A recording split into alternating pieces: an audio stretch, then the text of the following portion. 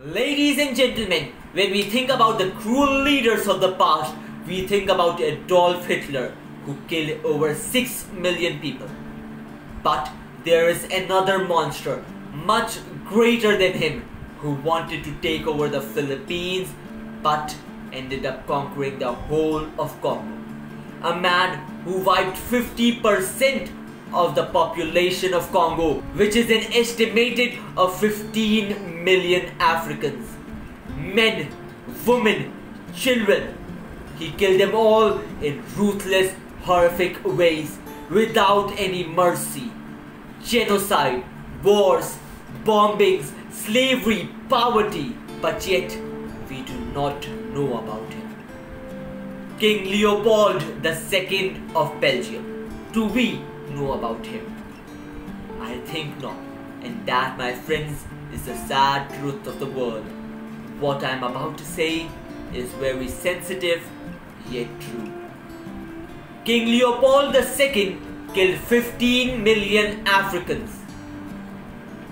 For some reason, our world has always seemed less interested in the pain of Africans. Leopold II knew that Congo was rich in rubber, gold and ivory, three of the most expensive resources at that time. That is when, in 1885, he decided to own Congo and to convince the Belgian government to give him money.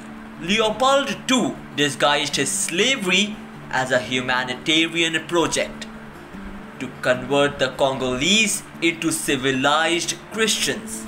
And it worked. A whole African country became a private property of just one man. But what he did as an owner for the next 23 years was far from Christian. He forced all natives to dig up gold, kill elephants for ivory, and harvest rubber so he could sell them and keep all the profits for himself.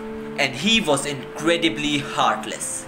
Leopold II recruited many Congolese people to torture their own people.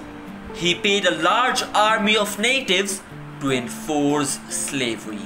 It didn't matter if you were a man, woman, or a child. If you didn't work hard enough, your hands, arms or legs would be cut off. In 23 years, because of Leopold II's greed, 15 million people died in horrible ways until they finally broke their chains from Belgium in 1960.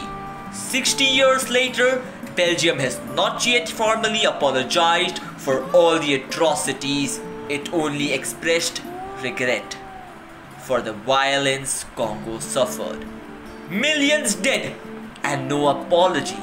For so many years, the African people have faced atrocities, hardships, tyrannies, oppressions. But nothing seems to be done about it. They have faced it and they still are facing it. Because, my friends, racism is a mindset. It's something people believe in and they practice, and nothing can be done about it because we can only protest, take out rallies and condemn their actions. We can stop their actions but never their mindset. And that is what pains me to say, that this issue has been going on and will go on. That is all I had to say about this.